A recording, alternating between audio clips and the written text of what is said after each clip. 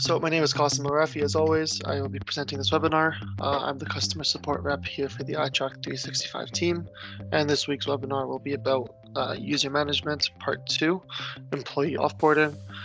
When you get the chance, I do recommend watching part 1 of employee onboarding, just to get that full holistic sort of information. Today we'll be talking about a couple things, and we'll go from how to deactivate somebody from the admin portal all the way down to removing somebody from the removing someone from the ITRAK system, which includes removing from email notification, removing from Teams, and assigning any activities or any forms that are, might be in draft or you want to make sure they get finished out. Cool. So we'll begin with the admin Microsoft portal. And the first thing you want to do is go into active users. And you want to find the user in question. Last week we created someone named Aaron Pazek. So we'll just open up his user record account. And we'll do a couple things here. So let's say, there's two scenarios. One is Aaron no longer uses ITRAK, but he's still part of the company. And he still needs those Microsoft-esque licenses. And the second scenario is, Aaron is completely just let go, terminated, and he's fully gone from the tenant.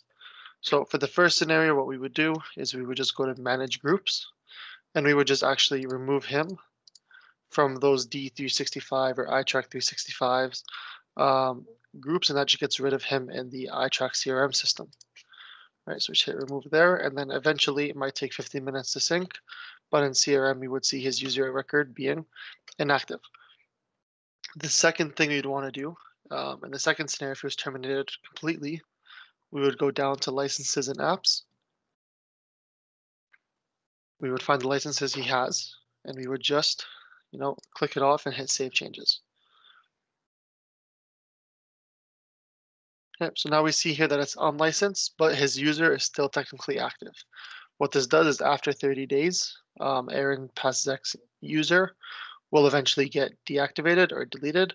I do recommend this style in case for whatever reason you'll have to re-add him to, maybe jump back into his account and take some files off his computer that sort of were customary to you guys' company. Maybe he had some Power BI reports up that you wanted from his workspace, whatever it may be. It's just better to keep his record alive for those 30 days in case something comes up. So once that's done, once you removed him from the license or the group, that's all you'll have to do in the admin portal, and you just have to wait for a sync to happen for the CRM side. All right.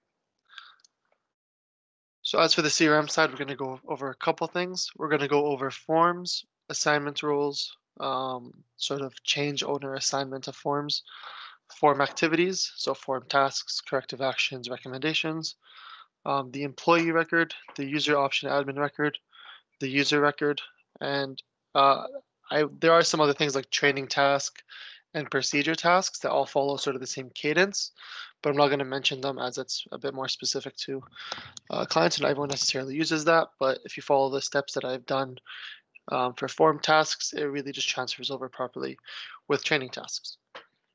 And there is no particular record that you'll have to do that, though I will leave employees and user option admin records to the very end, just for the sake of it. So the first thing you want to do is open up this advanced find filter. And if you need more information about advanced find, we do have a video document in our YouTube channel for that. So I do recommend watching that video as well.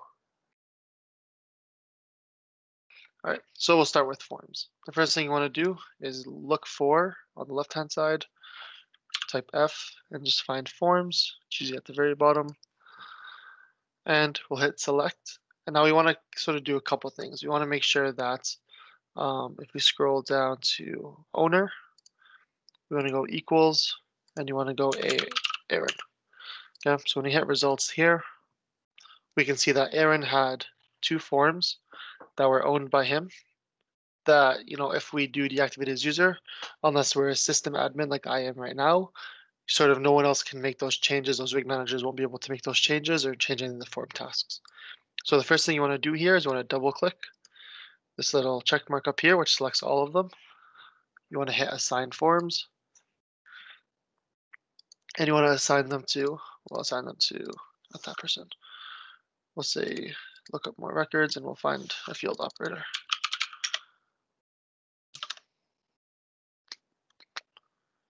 Goes down to fire and flame safety, for example. Add, and hit assign. Now what this does is now that fire and flame safety user can go in and complete the forms that Aaron was filling out. You also have the option to cancel the form or just deactivate a form fully in case those aren't very important. And that's just done by selecting that check mark and hitting this deactivate button up here. You can always delete, though I don't recommend deleting just in case you do ever need that data in the future. Cool. The next we're going to do, we'll take a bit of a tangent here and we're going to explain something before I go into it. We're going to talk about a form type status. So if we go into our COVID business continuity plan, we hit related and we go into form type status, we can see here that at the review phase, the assigned user will become Aaron Pasek. So if I open that up once more, it says here we can change assigned to user, Aaron Pasek. You can also do this by form business unit specifically. And then you can also go owner assigned to. We made an assignment role called foreman. And if we open up that foreman assignment role, usually this is done by team, but we can see here that the user of this foreman assignment role is Aaron Pasek. So what that means is whenever it hits review, the owner becomes Aaron or the foreman team, and that assigned to field becomes Aaron Pasek as well. So what we would do then to fix that is you go back into advanced find, go down to forms, or sorry, go down to assignment roles for the first one.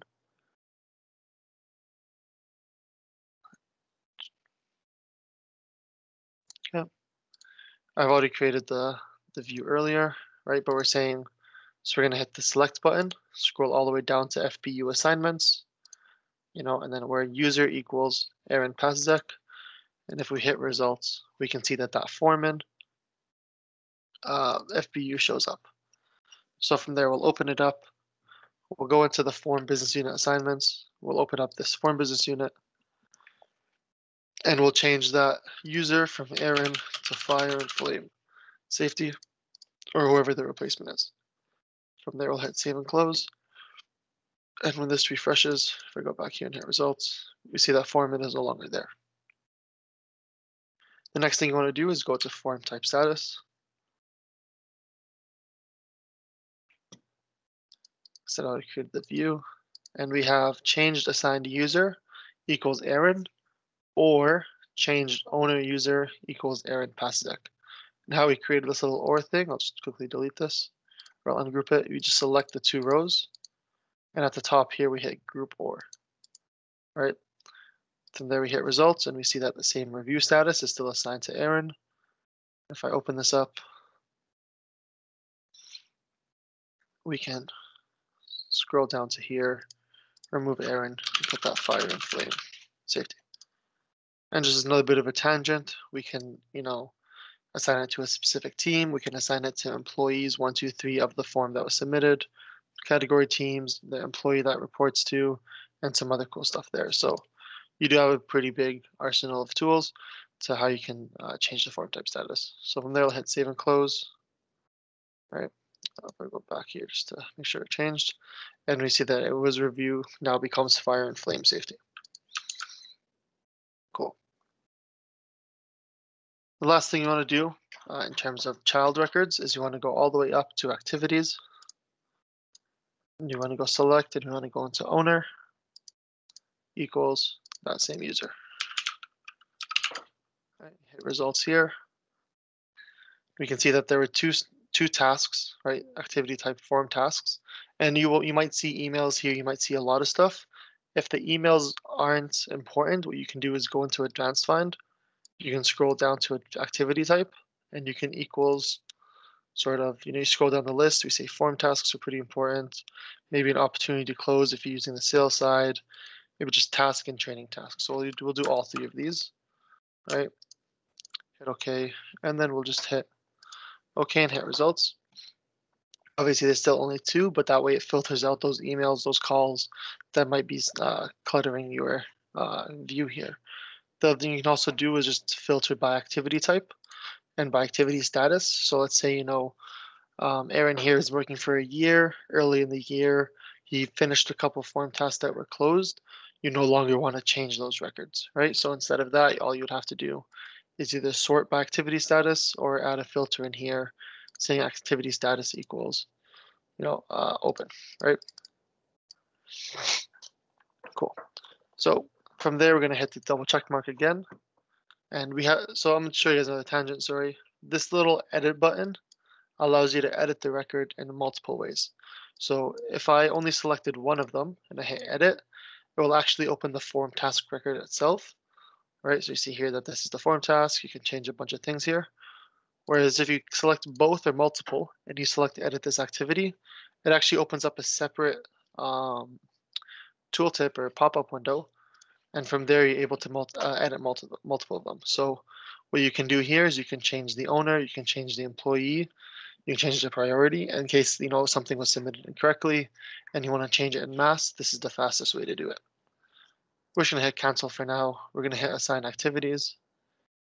Like I said, back to that user fire and flame. User assigned. Okay. So now that he's the owner, he's able to, maybe change who was assigned to, change the due date, change the start date to better fit um, when everything needs to get done. Cool. So once that's finished, we'll hit close advanced find. It's pretty simple there. We're going to go into the employee record here. We're going to look for the person we created last week, which was Aaron, right? And it's just as simple as hitting deactivate up here. We're going to say he's terminated voluntarily or involuntary or with cause. Doesn't matter for us at the moment, so we'll hit deactivate, and his user is now deactivated. From there, we're going to hit related. We're going to go down into user options, admin, right here.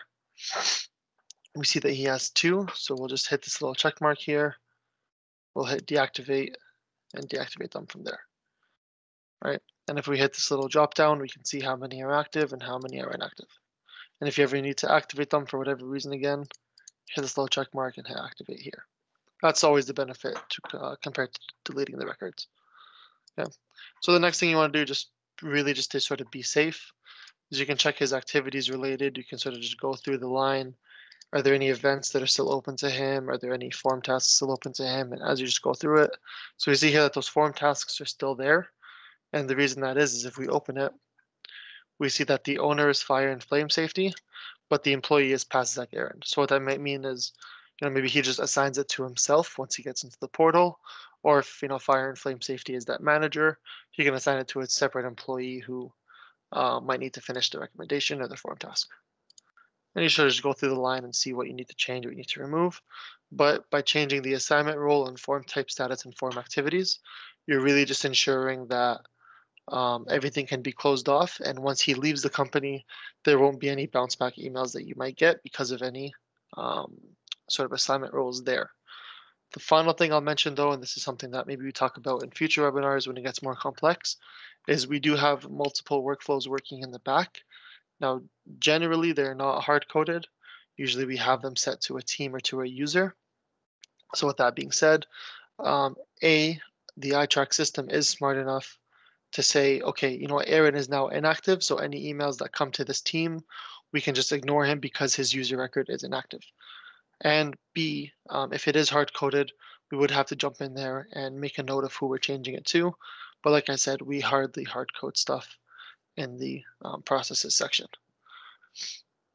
And the final thing I'll show you guys is just to make sure the user record was deactivated is we go into advanced settings here on the top right. This takes us back to the old UI. We go into security, we go into users, and we just look for Aaron, see if he was deactivated. Yeah, so Aaron is no longer there. Right, and if we go to disabled users, we can see that Aaron was disabled. So usually do user record first. Then when you're finishing closing off and assigning all the other activities, all the other forms, you just come back and check to see that Aaron was properly disabled. So with that being said, that's all I do have to say to this. It's relatively simple process. It's just a matter of knowing in your internal system, who's taking over the terminated employees tasks and activities, as well as the forms. And if you guys ever have any questions, my inbox is always open. I do reply pretty quick for you guys to send a message to support@itrak365.com, and I'll help you guys in real case scenarios there as well. So with that being said, have a great day, and I'll talk to you guys later.